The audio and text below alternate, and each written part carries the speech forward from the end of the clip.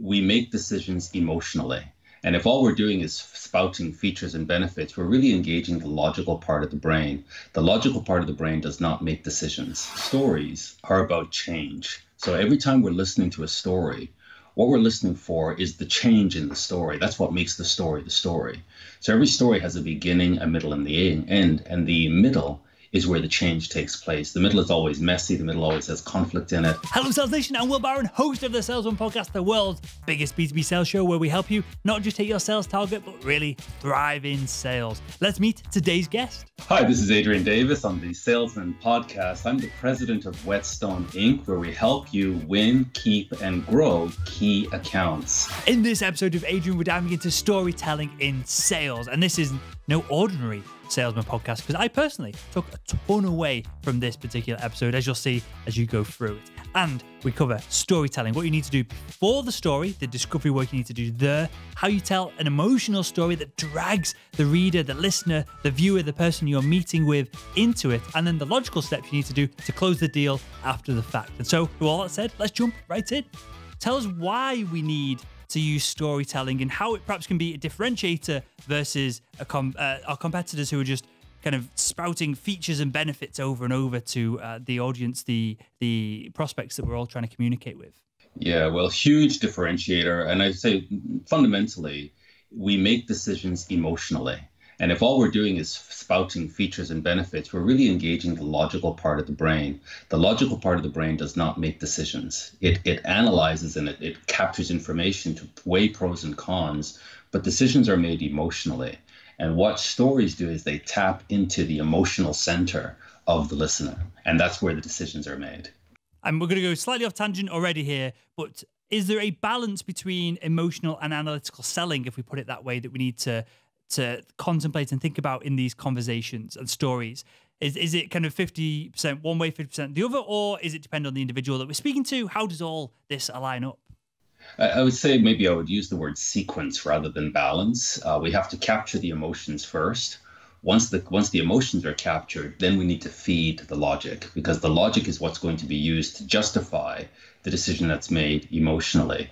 And what I'll also say here, Will, is that stories are about change. So every time we're listening to a story, what we're listening for is the change in the story. That's what makes the story the story.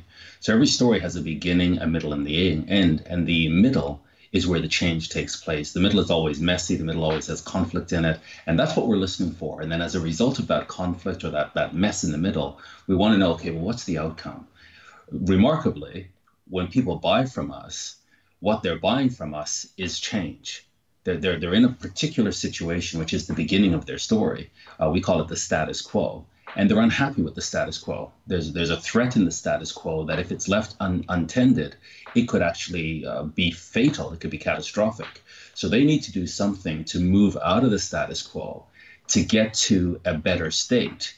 But they cannot do that without going through this bit in the middle, which is the messy bit, the transition state. And that's really where we help folks get through that.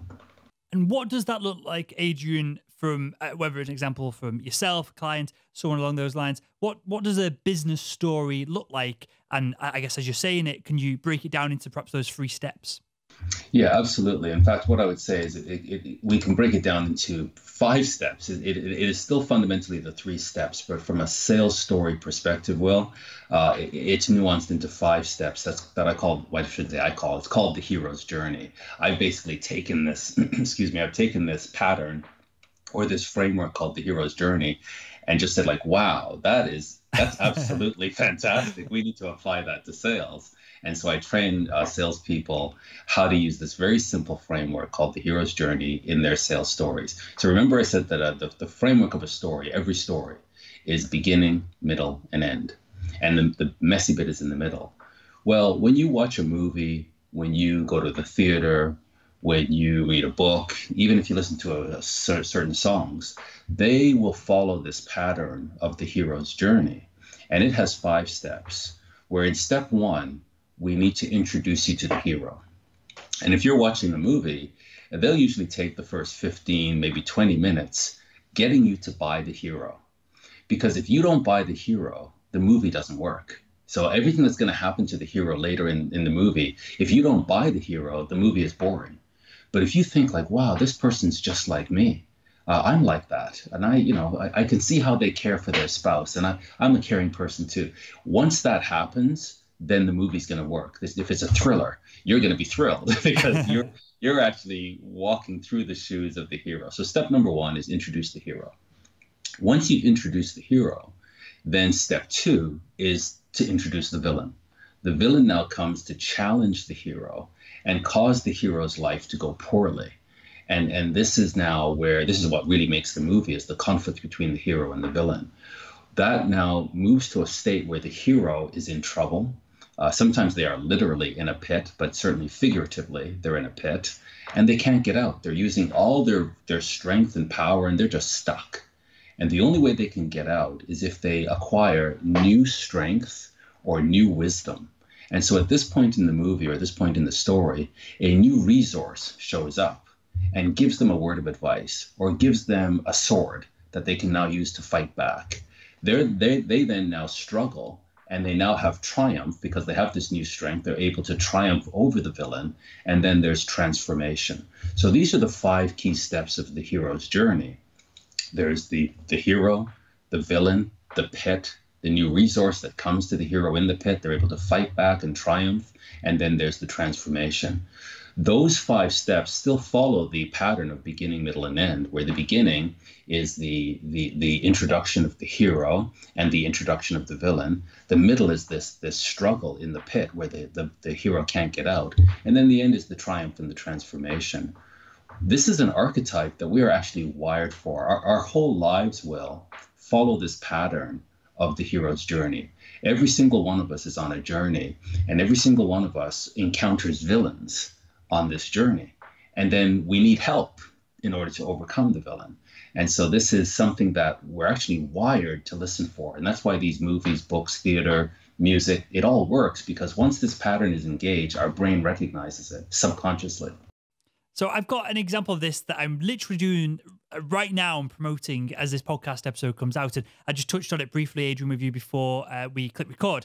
And so I'll just give you a bit more of a picture to it, because you can then help me, because I'm missing a few steps in the story that I'm telling through the sales school. So we have these characters. One of them is Sam. He is the average salesperson. Sam was me kind of 5-6 years ago, doing okay medical device sales, but not really crushing it. Sam lives in this crazy world. His sales manager is a complete arsehole. The CEO of the company is based on Elon Musk. He's an absolute baller. He's doing all these crazy stuff. He's filthy rich, but he's an innovator at heart as well. There's marketer doing typical marketing things that we all know and love, as they're clashing with sales.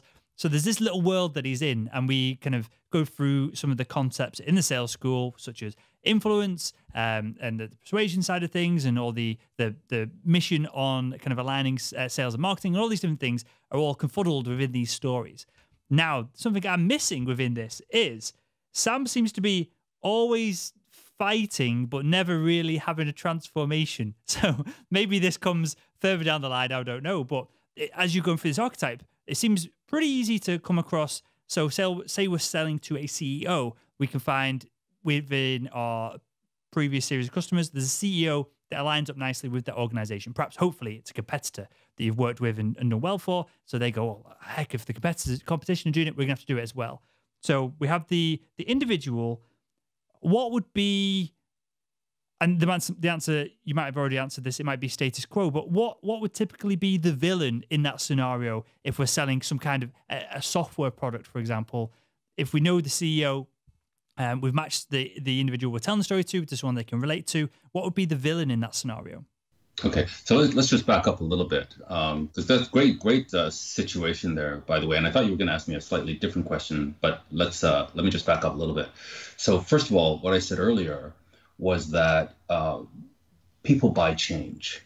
And so if you're selling to me, the reason I'm meeting with you is I want change. There's something going on today in my situation that isn't working and is quite threatening, and I know it needs to be addressed. And so I need to move from my current state or status quo into a future state. So that's number one. Number two, as you meet with me, you need to be very clear about 2 things before you tell your story. Number one is, what is my role? So if I'm the CEO, or if I'm a sales manager, or if I'm a salesperson, be very clear about the role that I occupy. And then number two, what is my goal? So it doesn't make sense just to tell stories if you don't understand the goal of the listener. You have to uncover the goal, because the goal is really what makes the connection to emotion.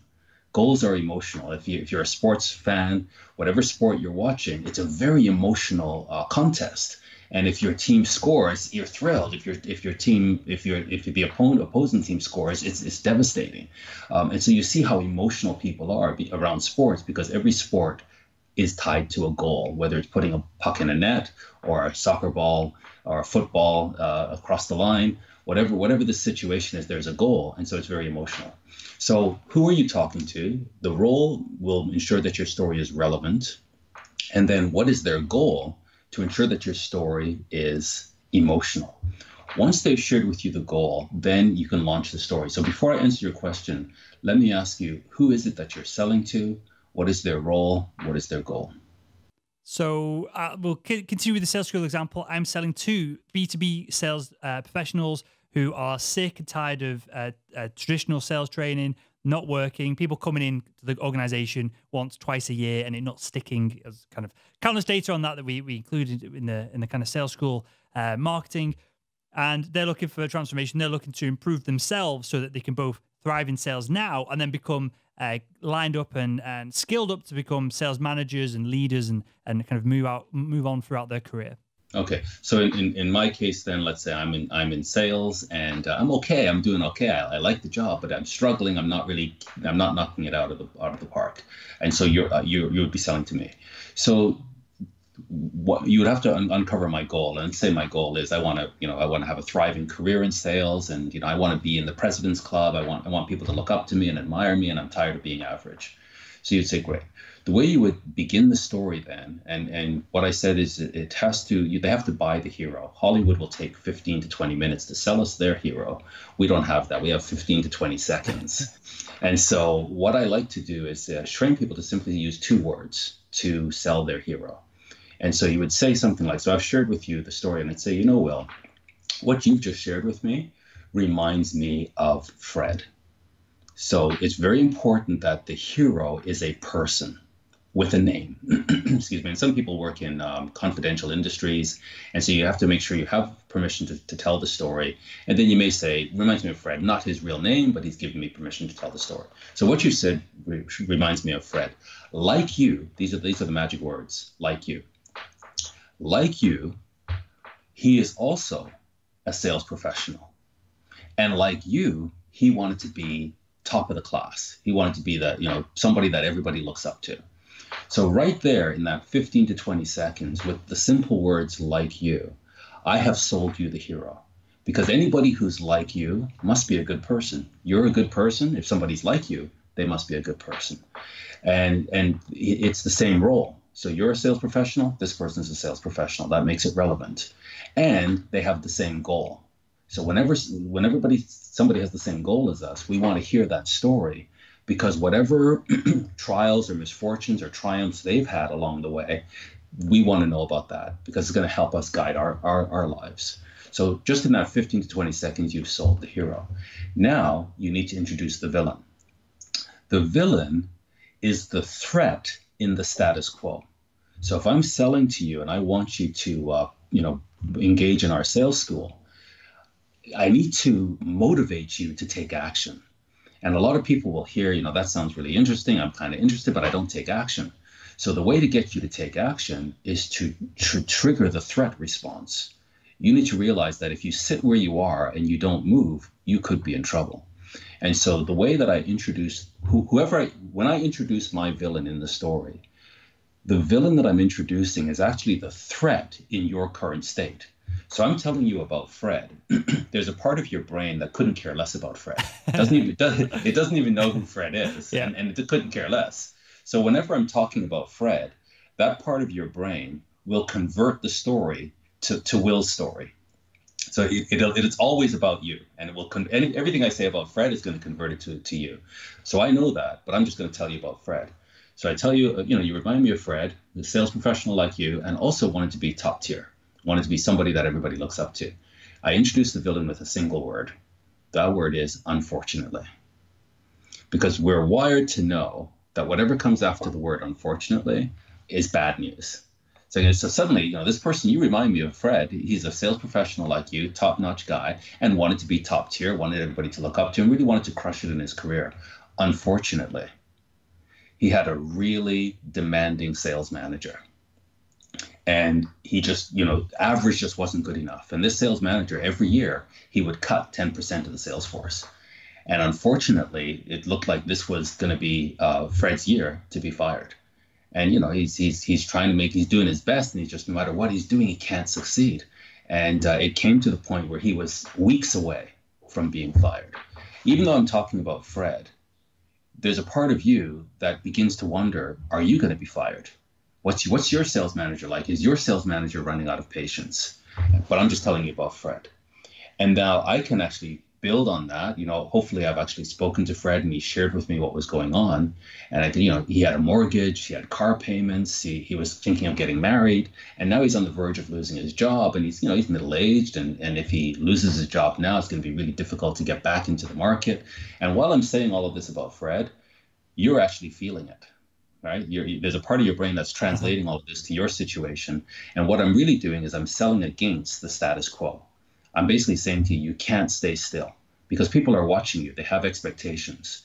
And, you miss your number again for another month or another quarter, your head could be on the chopping block. And so, Fred's blood pressure was going up. He was starting to get into difficult situation with his spouse or his girlfriend. He was becoming unreasonable. He's just very high strung. Then I introduced the special resource. And this is where salespeople, we just need to get better at this. We always want to be the hero.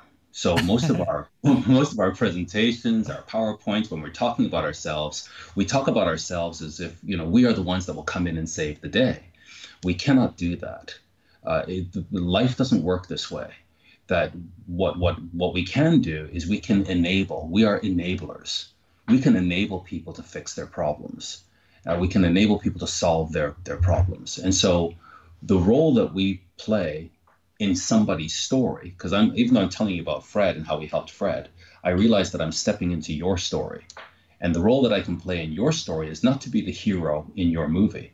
No, nobody wants to be in a movie where somebody comes in and takes over. It's like, this is Will's story starring Adrian. No, it's your story.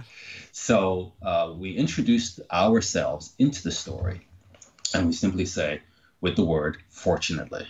So we introduce the villain with the word unfortunately.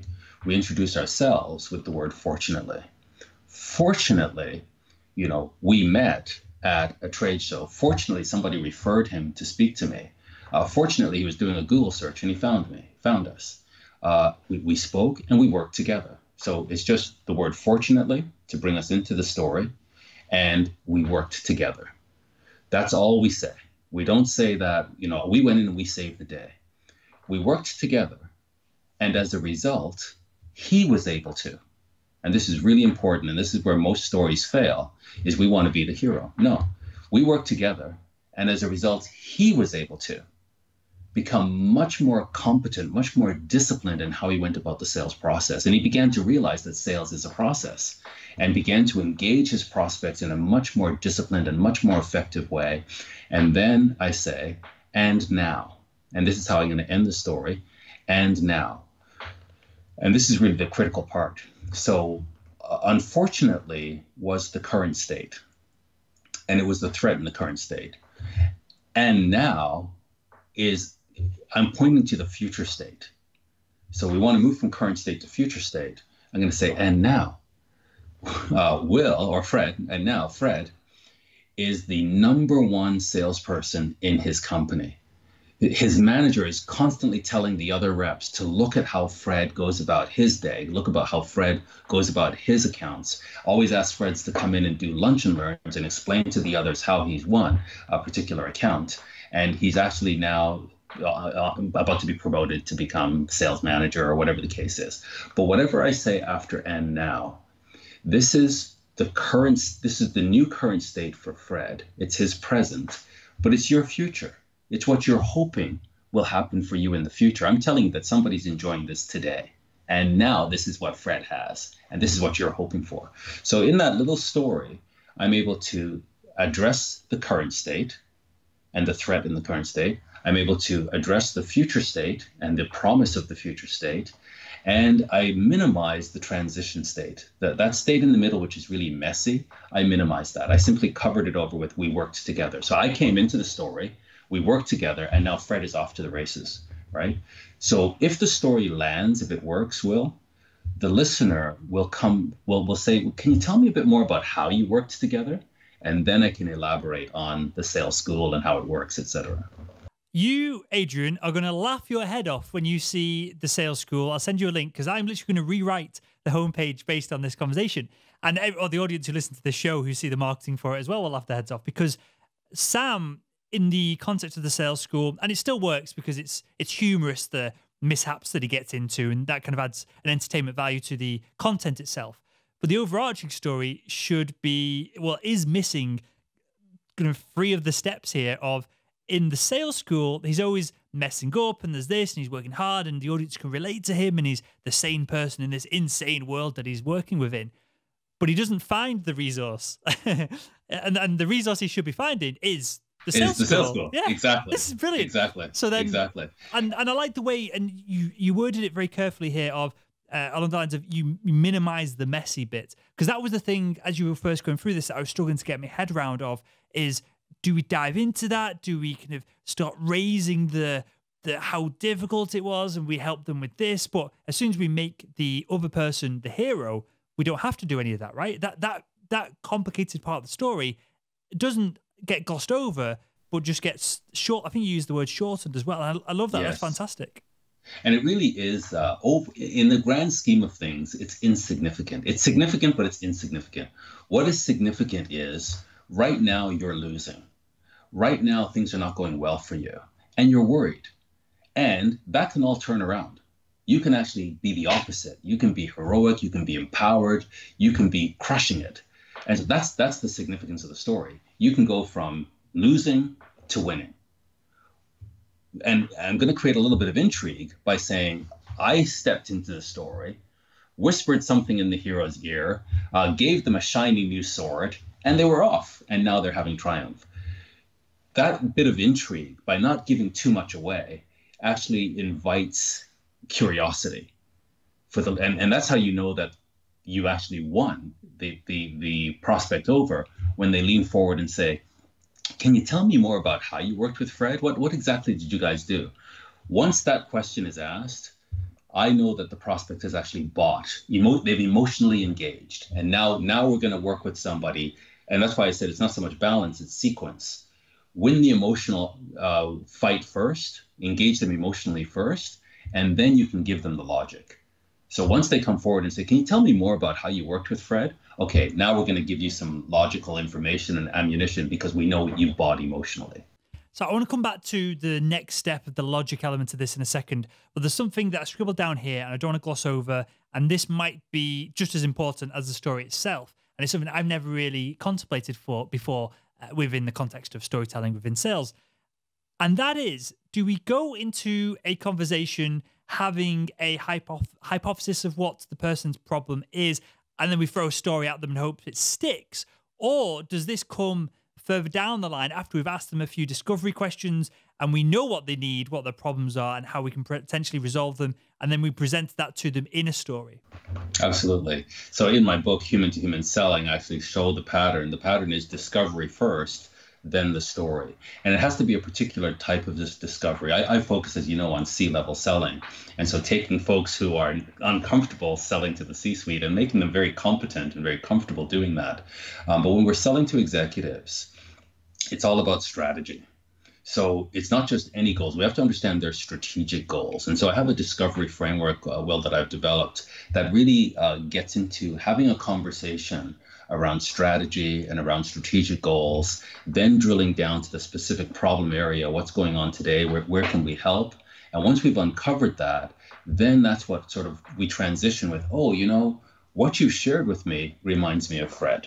So it is that discovery process that comes first. And it's once we hear the goal, and we understand what it is they're trying to accomplish. Once we understand the threat in the current state, so it's that combination of uncovering the goal and the threat in the current state, their hopes and their fears, that then we say, oh, what you've shared with me reminds me of John, or reminds me of Fred, or reminds me of Sue.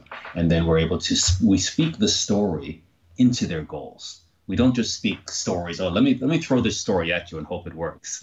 It's really, I've heard what your goal is. I know what the threat you're concerned about is. This reminds me of, and I share this goal. What would be an example of a question that we can ask to uncover someone's problem that they're having acutely right now, rather than just a more wishy-washy question, which could lead to a mountain of problems that may never actually get resolved because they're not priorities? Right.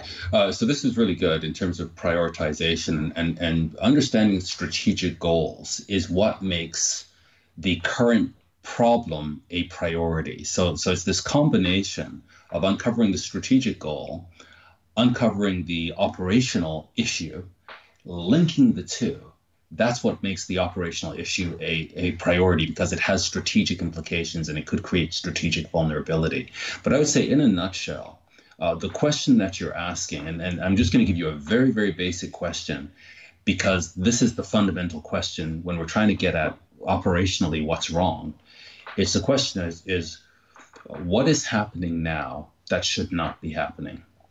And that's it. So there's something happening now that shouldn't be happening. What is that?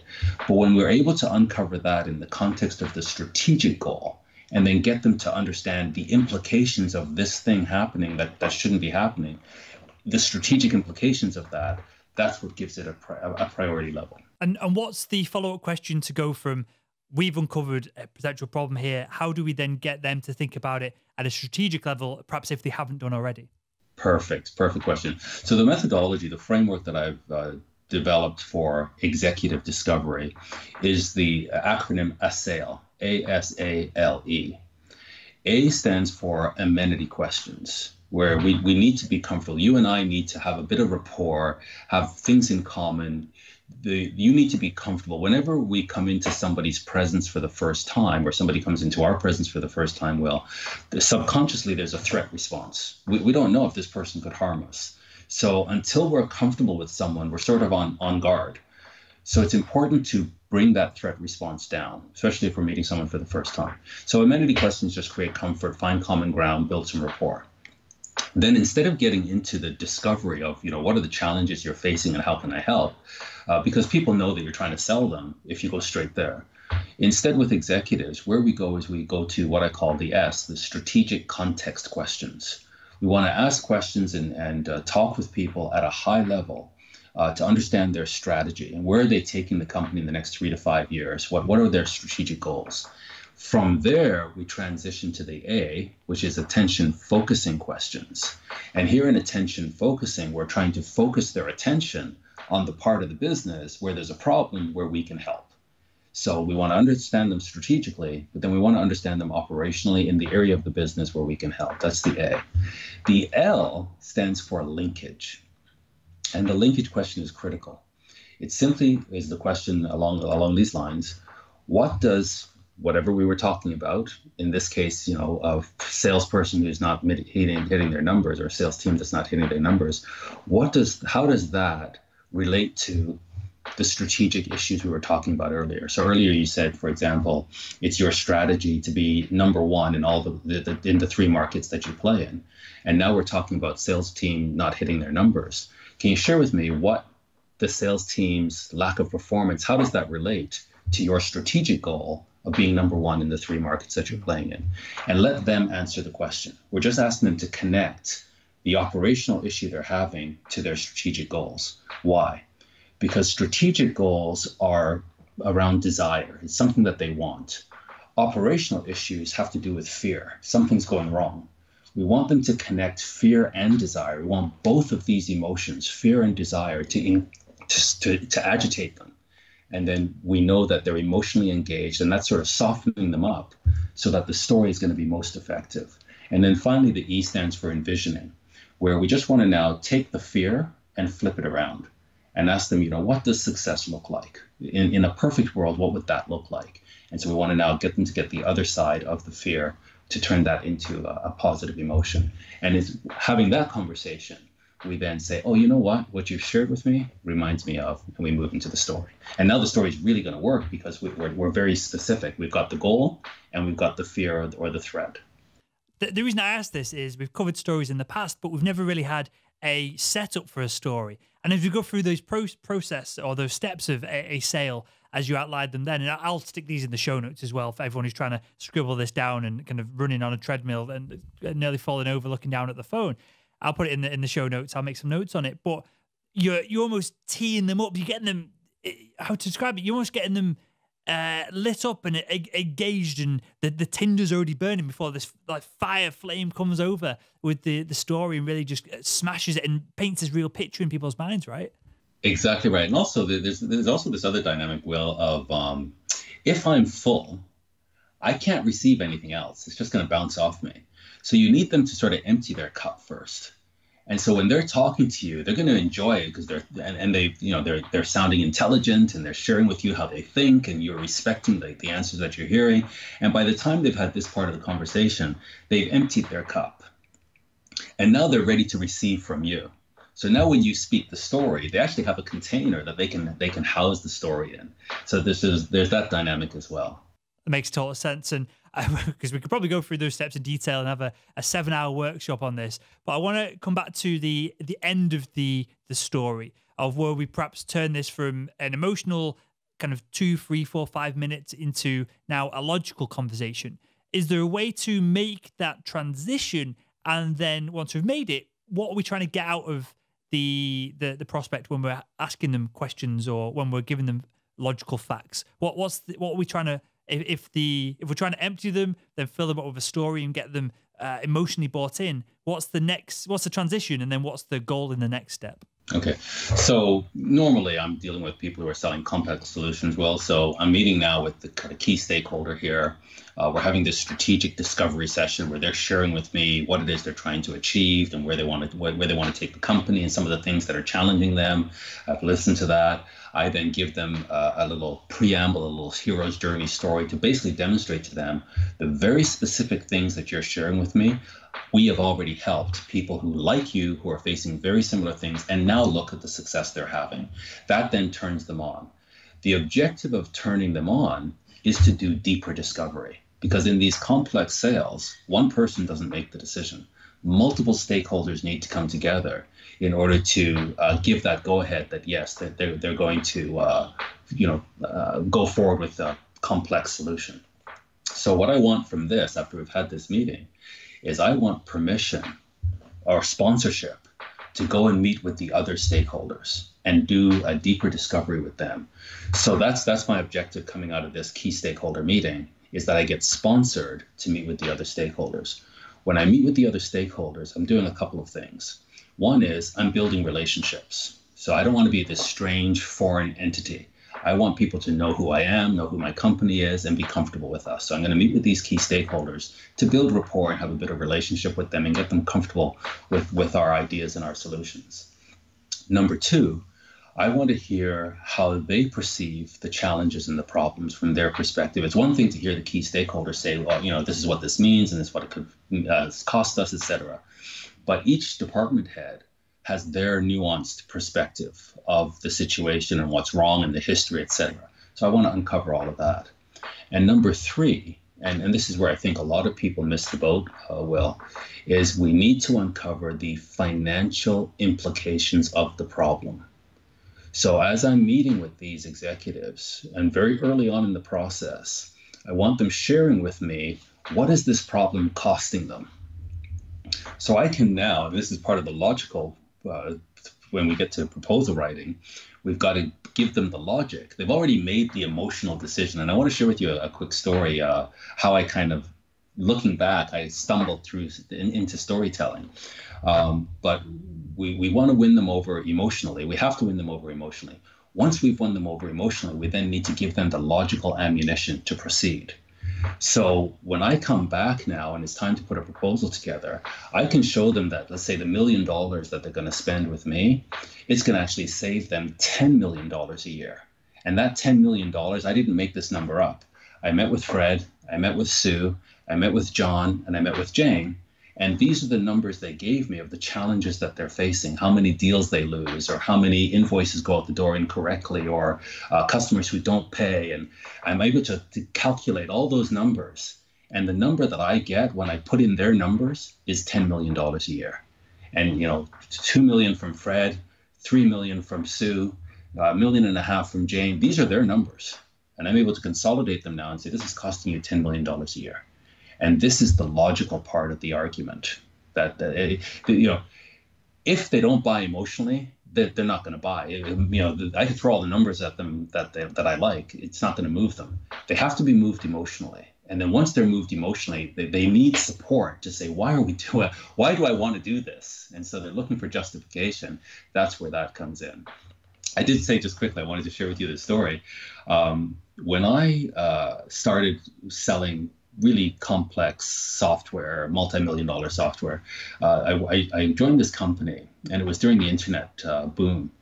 And I nearly didn't take the job because their biggest competitor was in Toronto, where I would be as a single guy. And this was a Silicon Valley company. And I just thought, their executives, the R&D, the engineers, everybody's in Toronto. This is crazy. Anyway, I took the job. And when I went to the sales conference, I just met the sales guys, people like yourself. And I just asked them one question: where have you been successful? And they would tell me.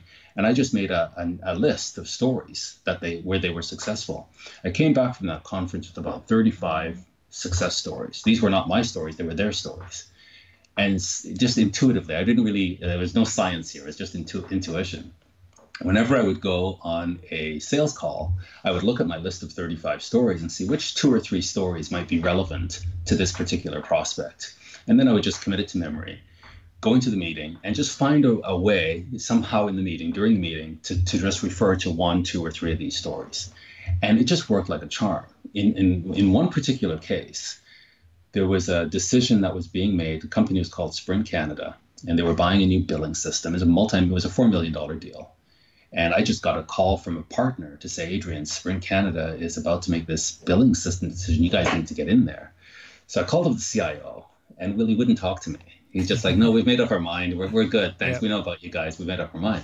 I was flabbergasted. I was like, how could it be? I had no idea they were making this decision. We were pretty good in terms of intelligence, but I had no idea. I called the CEO and I told her, you guys are on the verge of making a multi-million-dollar decision and you've never spoken to us. And we're one of the leading vendors in this space. All we want is half an hour just to talk to you. Now, you make your decision, that's fine, but at least you've spoken to us. So she agreed, and she brought in the VP of marketing. And before I go into the meeting, I saw if we were successful at Sprint America, Sprint USA.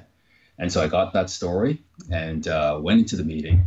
And just in the meeting, listened to her. It was the very same process to what I shared with you, except that I didn't have the science then. It was just intuition. I was learning to sell strategically. I was very curious about strategy. And so she shared with me what their strategy was, where they were going, what they were trying to accomplish. And then I got to understand how the billing, the internet-based billing, that flexible ability to invoice flexibly would be strategically important to her. And then I shared with her the story of Sprint US. And it was amazing. So they were moments away, maybe weeks away from signing this multi-million-dollar contract. She put the whole project on pause. That CIO ended up getting fired. Looks like there was some underhand, under the table dealings, I don't know what, but he got fired. Within 4 weeks, we won that deal. We went from being nobody, nowhere on the radar. Within 4 weeks, we had a $4 million deal that was supposed to go. I'm sure the other salesperson had already, cashed their commission check. But that was to me, looking back, now I understand why it was so powerful. And in that 30 minutes, a high-level CEO made the decision to buy from us on the strength of the story of what we did with their counterpart in the U.S. And so it's just, I just thought I'd share that with you just to say, and the audience, just to say, people can make big, huge, multi-million-dollar decisions in a moment if they're engaged emotionally. And then everything you do after that is just feeding them the logical support they need to justify that feeling of want and desire that they have.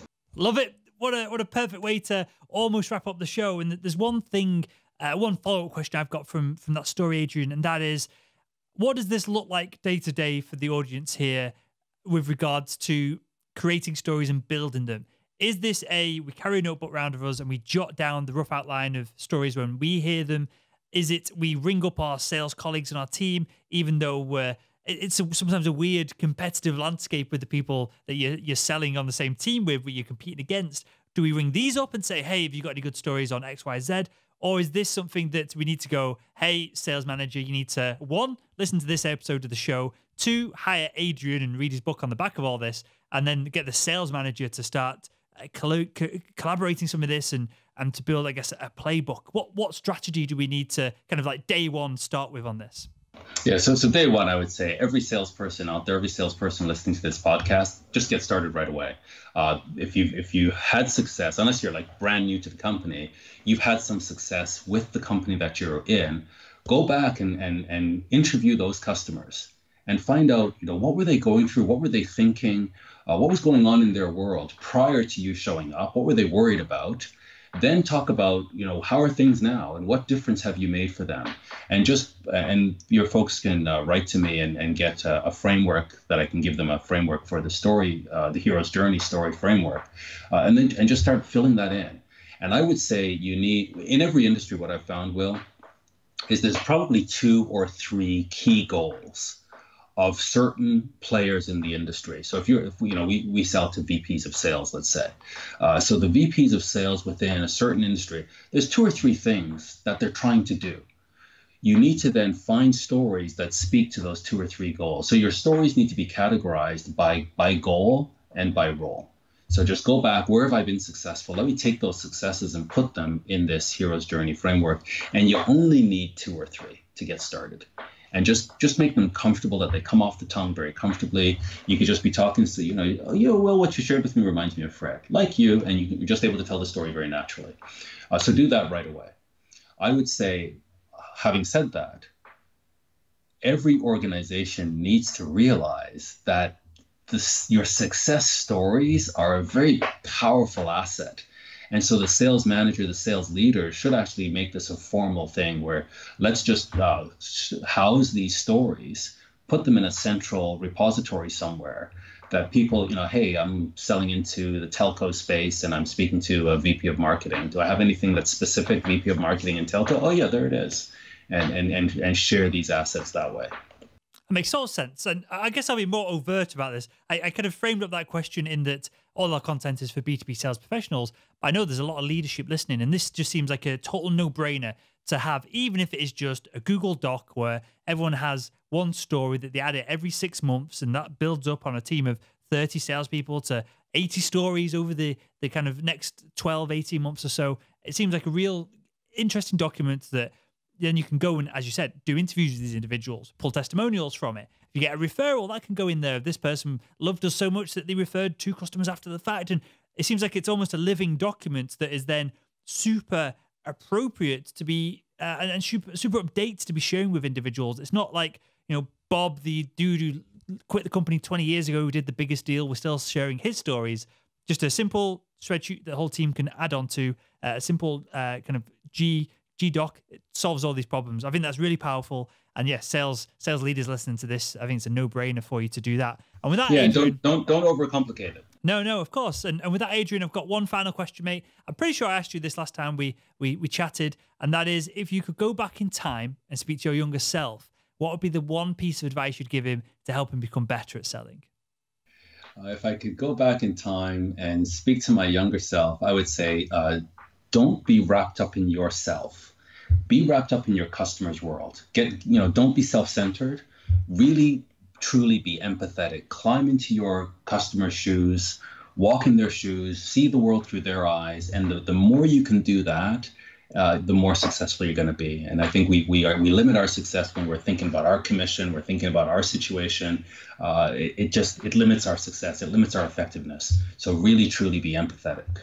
Perfect. And this is a lesson that I'm constantly learning. And it seems almost counterintuitive at first that the more value you put out there without thinking about yourself, the more cash you get back rather than trying to be selfish. And it's something that I get hit on the head with every time I do anything, launch a new product, service, whatever it is. As soon as I stop thinking about myself and how many hours sleep I'm going to get each night, everything just makes way more sense and always comes in. And I don't think there's a kind of a law of attraction or anything pulling on it. It's just the world kind of working in your favor. So with that, Adrian, tell us where we can find out more about you, sir, and the book as well. Yes, certainly. Go to my website, adriandavis.com, adriandavis.com. The book is on Amazon. And I would say if people want some help with this, I do have a framework that I've developed that makes it very simple to record these stories. They can just write to me at adavis, A-D-A-V-I-S, at whetstoneInc.ca. That's W-H-E-T, Stone, I-N-C. .ca, adavis at whetstoneInc.ca, and I'll also share with them some questions as well to have that executive conversation of the discovery conversation prior to telling the stories. Perfect. Well, make use of that, Sales Nation. Be emailing and pestering Adrian for these this content. And with that, mate, I want to thank you for your time. I want to thank you for your insights. Everything that we talked about will be in the show notes of this episode over at salesman.org. And with that, Adrian, I want to thank you for coming on the show. Wonderful. Thanks so much, Will. Always a pleasure to be with you.